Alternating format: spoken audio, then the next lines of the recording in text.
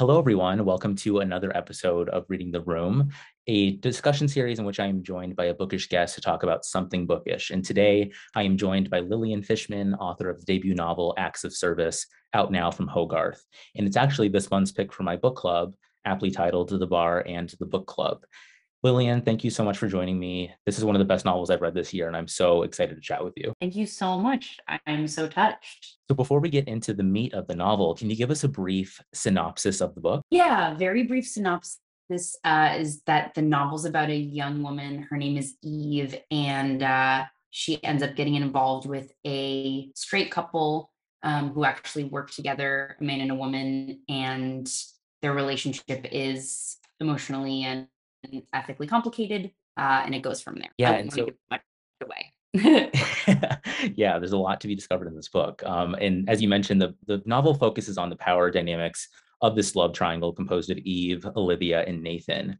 And so, upon embarking on this novel, did the story begin with a certain character or a theme, or how did that sort of start for you? Yeah, that's an interesting question that I've been thinking about lately. The book did start as the relationship between these three characters, but it started out feeling a lot more focused on the relationship between Eve and Olivia. So that was sort of the initial idea that I went in with, and that interested me about this situation was exploring Eve's anxieties about her sexuality in a situation where she's sort of being witnessed by and having to answer to another woman in the room.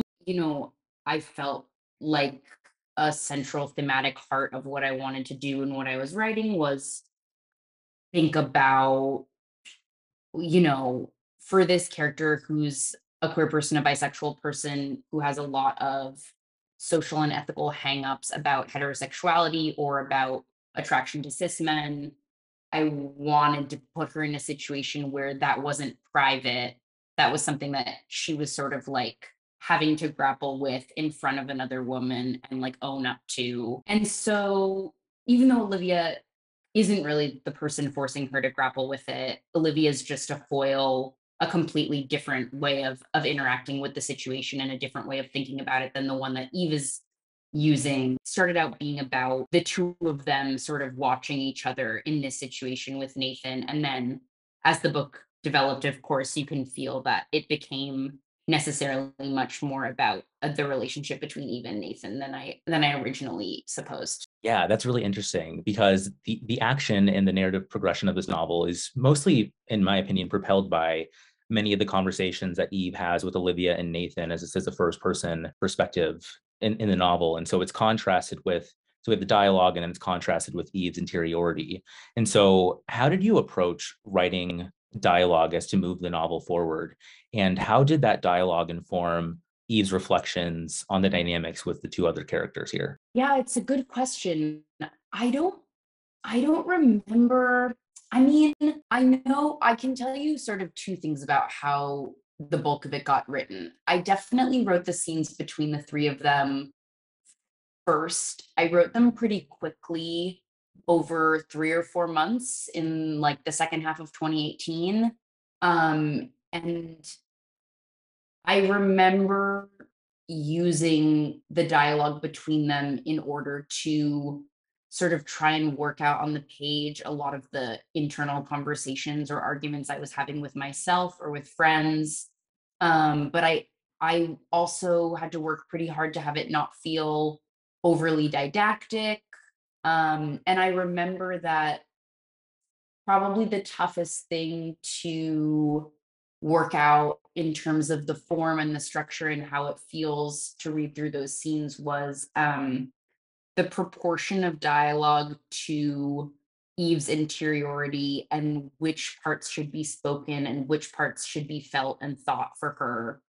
And I think that ratio and where things go really changed. Like, I didn't write the novel in order. I wrote all of these scenes between them. There's about four major scenes between them. And then once I laid it out as a novel and filled in some gaps, I had to think about like, okay, actually, this is too early in the novel for this to be a subject that she would feel comfortable actually asking Nathan about or talking to them about. This has to be something that in the first 50 or 100 pages she thinks about when she's with them, but she's too shy to talk about. And then later, it's something that can come through in the dialogue explicitly and change shape. It took a lot of sort of fooling around and planning in the later stages to figure out like where things should erupt in the dialogue, you know?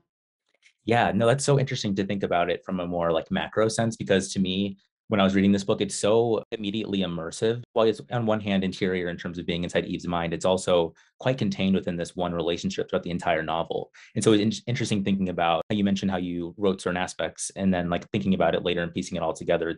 I just think it's fascinating from a craft perspective hearing you speak on how that all came together for you, because as it reads so seamlessly. So all I have to say, I think it's done so so well. Thank you. Thank you. It took a long time, and I'm really glad it feels that way. Yeah, and so while the plot is propelled in essence by the sexual dynamics of the characters, to me, the root of this novel feels like an examination of selfhood for Eve and the consequences of her own personal choices.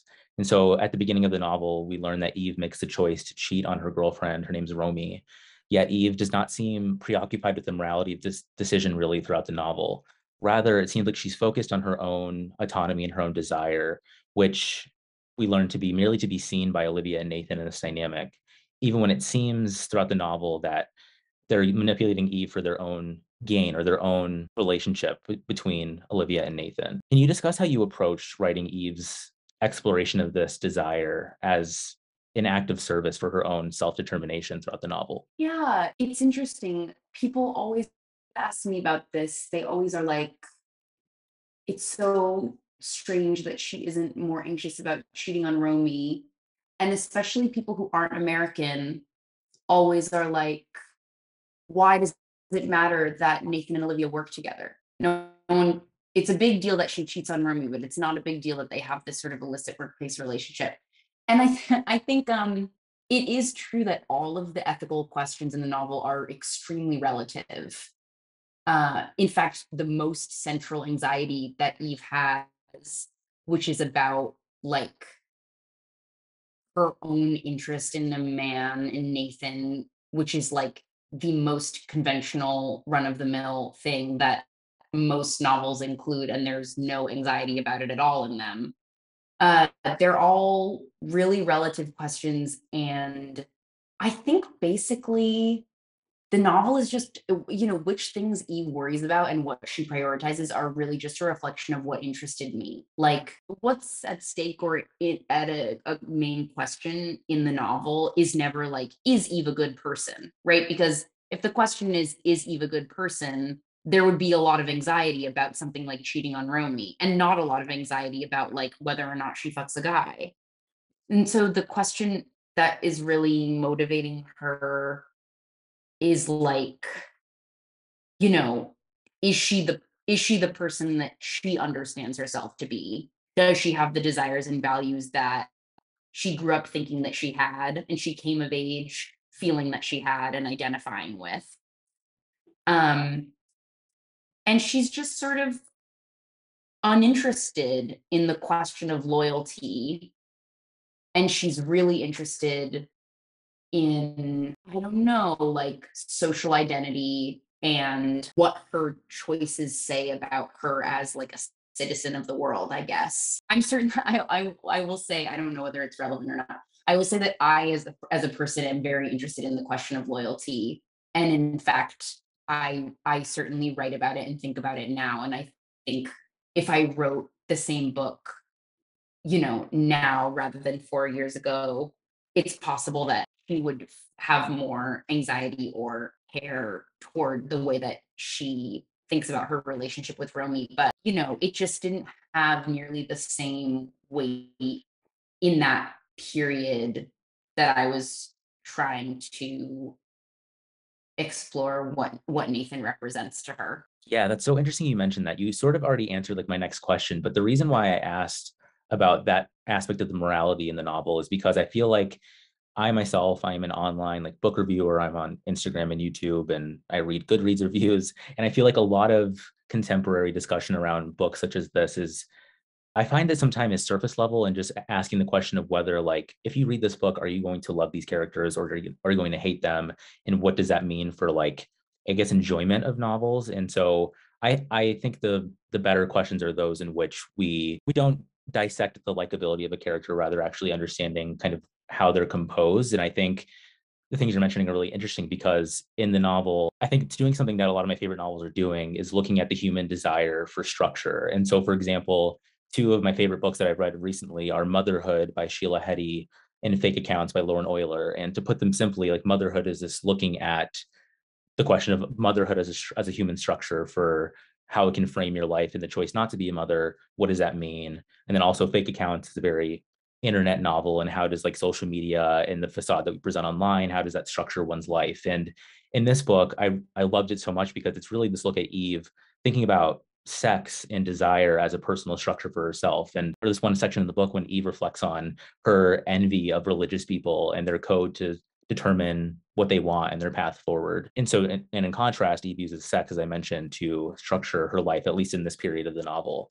And so, how did you choose sex as sort of the foundation for the novel and Eve's decision making? Yeah, the parallel that you make is so interesting, and I think that's also one of the things that most interests me in novels and in literature is the question about how you structure your life. And it might be obvious that I'm a huge fan of Sheila Heti, and I think both Motherhood and How Should a Person Be are so explicitly about that question. I didn't choose it consciously, the question of sex for how to structure it. I think that as a writer, I'm always thinking about that question, right? Like I feel like everything I've ever written and most people's novels, and certainly Acts of Service, could also be called How Should a Person Be? Like that's really the question that's at the heart of what I think any novel is about, or a good novel. It was just obvious to me with the questions that I was worried about that sex was the theater for it. Like, I mean, I guess it isn't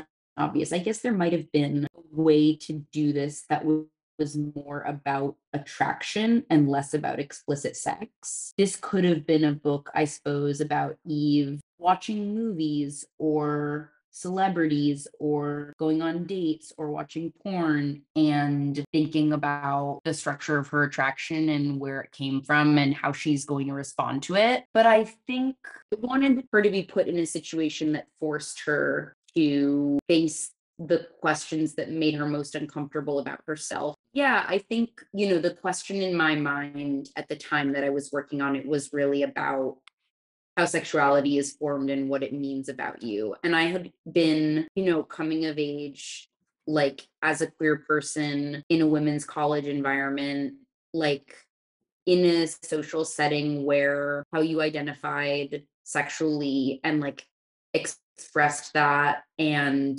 what your plans were for how to structure your sexual and relational life was like very meaningful, and it had a political charge. And so it was just clear to me that that was the question that I wanted to get at in Acts of Service. It certainly isn't the question that I think is most meaningful when you're asking yourself about how to structure a life in general or writing a novel about that. In fact, I've been thinking a lot in the last couple of years about like friendship as a sort of basis around how to structure a life and a novel, which is so different and so much more like I think actually relational as opposed to personal. Like this isn't always true, but there's something about sex in Acts of Service that is not really about intimacy. It's much more about identity. And I think that's just because it's about being so young and discovering yourself at someone else's hands. I mean, that's why the close of the book is so much about like what Nathan has provided for her rather than about the strength of their real connection. I remember, so near the end of the book, in which they're talking about something that Nathan said to Olivia and Eve is, challenging you is not the same as violating you. And I think it's interesting the way you speak about sex in this novel is about, in a sense, self-discovery through it. And I think that's why I enjoyed the interior section so much. And it's interesting thinking about Eve and Olivia as sort of foils to each other. And Olivia is a character that I constantly think about. And I think it's because there's a sense of mystery from her perspective in this dynamic. I mean, we kind of understand her desires and how she's thinking about the situation in terms of her intimacy with Nathan and how she's performing in this way, in part at least to satisfy what he's asking her to do. And so I'm just wondering how you crafted Olivia, because Eve at one point she says, this is a quote, she says, "But she continued to fascinate me. I felt toward her now the way one might toward a celebrity, intensely curious, distant, and admiring, yet without any hope of reciprocal interest." And it's funny because I think the reader is put in a very similar position, of course, as it's told from Eve's perspective. And so, how did you go about thinking about Olivia's desires and crafting her as a character in contrast with Eve? Yeah, Olivia's a mystery to me too. I've been thinking about this question a lot. And for example, it would be impossible for me to write the book from Olivia's perspective. It's not as though I know it and I kept it from you. I think Olivia represents a type of womanhood that I've encountered. It's so different from my experience or even the experiences of my friends, but I've encountered it and I really felt envious of it and also suspicious of it at the same time. Like, I think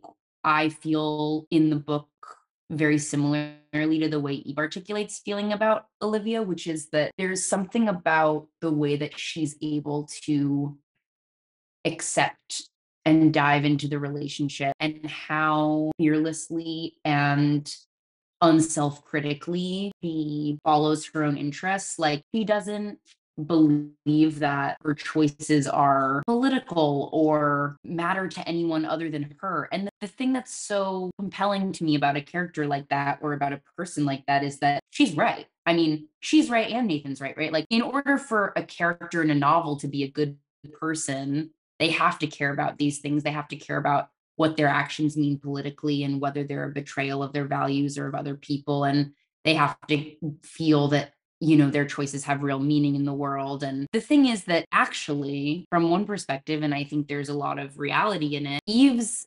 anxieties about the ethics or politics or meaning of what she's doing are totally irrelevant. Like, the three of them have a personal relationship that has no impact on anyone else. It only matters to the three of them. It's entirely voluntary, it's entirely private, and it doesn't have any impact in the world. It doesn't have any impact on other people. It actually isn't nearly as fraught as Eve imagines it is. And there's a huge ego to her feeling that this is so meaningful and it's going to construct who she is and what her life means in the future. And I think there's something really compelling to me about Olivia feeling so actually sane about the smallness and the privacy of what she's doing. It's not small to her, it's an enormously meaningful experience to her. I think in the structure of the novel, we're given to understand that it's a larger part of her life, much larger than it is Eve's. But I think that her handle on it it's healthier in a way. It feels dismissive or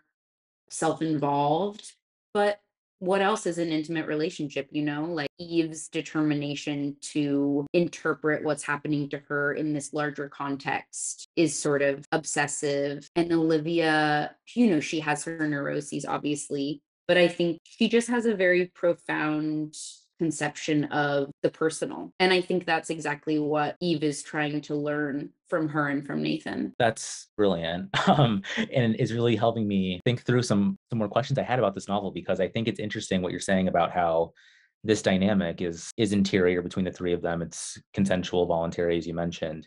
And I think it's interesting putting these questions of morality and ethics over what they're doing, because in essence, this is a novel and Eve is the narrator of this novel and trying to answer some sort of question through it. And Olivia seems to have those answers. And I think it's also interesting thinking about how, as this is a trio dynamic that's being observed by a reader, and how the external becomes kind of literal in terms of reading this novel and putting judgments on what's going on in it, in contrast with the actual experience. I'm talking about these characters as if it's a real thing, but I don't know. It's this interesting contrast in my mind of how this relationship is viewed externally and sort of from Eve's perspective and trying to get answers to these questions, while Olivia seems a little bit more assured in her approach to it. And I think it's interesting thinking about the narration that Eve brings to it with that contrast. And I think it's really enjoyable reading a sort of mysterious entity that is Olivia in this dynamic. I don't have a question from that, and I feel like I'm not making sense, but all that to say, I just think it works brilliantly. And it's interesting thinking about it from again, like a macro sense. I think that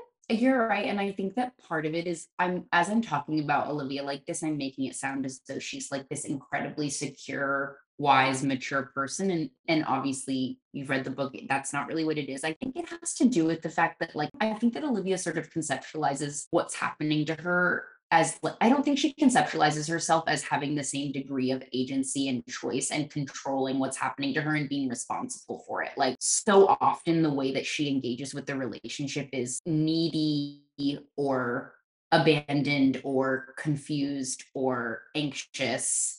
And it's as though like he just needs to sort of be reassured or taken care of or shown loyalty or shown love. Like she just is in more of a relationship of like need, whereas it does feel like Eve is in much more of a relationship of choice, and that's partly why I think she feels so much responsibility is because I don't think she really feels that like she's reliant on Nathan or indebted to him in the same way. Yeah, no, that's a good point. I remember this one part in the novel where I think Eve asks Olivia why she thanks Nathan so much, and she says, like, what else? I don't want to misquote the novel, but it says like, what else would I say? Like, aren't you grateful as well for what he's giving? Interesting dynamic between the two. But another question on this front is how you just generally approach sex writing in fiction, and what do you think makes for good writing about sex versus bad? It's such a hard question, and I don't feel that I've figured it out. A friend of mine, when I was workshopping this novel, a close friend once teased me about the sex in the novel, and she said Eve is always frantic jelly, by which she was saying like she was joking that this she didn't think the sex in the novel read like it was good sex. Not that it was bad writing, but that it seemed as though the sex was bad, and the reason it seemed as though the sex was bad was because Eve was always frantic and not in control of her body. And I said to her, I think that's how you know it's good sex. We really were laughing about that because I guess I think the marks of it are, sex. I mean, people always say this about it, but it is true. Like, I think sex writing is just relational writing in a bedroom context. So I think what makes it good is like a real attention to how it's transforming the dynamic between the characters and inside them. And I hope all of those sex scenes in the novel are really moving things inside Eve and things between her and Nathan especially. I think it's successful, obviously. So I'm very curious to hear from your perspective how you approach that. The last question on the meat of this novel is this question of Nathan. I do think it's interesting how by the end of this book, or I guess I should start by saying, upon learning more about this dynamic from the start, I myself as a reader approached it with some hesitancy about what he's doing in this dynamic. But I think by the end of it, it doesn't really feel like an indictment of Nathan. And I've seen certain reviews or thoughts about this book in terms of saying Nathan's toxic or he's horrendous. I'm curious to know what you think about Nathan. And I mean, me personally, I didn't really get that by the end of it. And I think it's interesting how Eve in her narration, even up to the final page, how she thinks about Nathan's, what he brought to her as an act of service and her own self-determination in a sense. So how did you think about Nathan by the end of this novel? Yeah, people have really varied responses to him, and a lot of people have a lot of, yeah, I think discomfort or hatred toward him. I can admit to you freely that I love I love Nathan by the end of the book, and I think I intend the end of the book not to really give anything away, but I intend for that ending and how the sort of source of the interrogation switches. Like I intend that to really implicate, shift the narrative so that all of the characters are implicated and no one is culpable for all of the ethical quandaries in the book. I certainly don't think that Nathan isn't a morally flawed person, but all three of them are certainly. I do hope by the end of the book, even though I can certainly understand why not all readers feel this way, I do hope by the end of the book that you feel forgiving toward Nathan in a way. I mean, I think a really essential, crucial element is that Eve chooses her relationship with him again and again, and so does Olivia. I think it's very important the line where she says, I don't remember in what scene, but Eve says to us that, if she had ever walked away, he would have let her easily. For me, it's hard to fault a character in that position, a person who's just allowing himself to be in a relationship, Mhm. we certainly don't know that that's universally true. I mean, the situation that Nathan's involved in at work by the end of the novel is certainly more ethically dark and complicated than that. And it's never clear to us whether or not he's responsible for that or whether or not the accusation is true or complete. But I can freely admit that I do sort of think that the essential quality of a novel has to be forgiving and generous toward the humanity of its characters. I think a novel that fails to do that is quite a cold one. No, I agree. And my favorite writer, Otessa Moshfegh, this book kind of had similar tones and your approach to writing these characters that I really enjoyed. That brings me to my final question. I ask everyone this. It's just basically for 3 book recommendations. So the first one is a book that you're currently reading,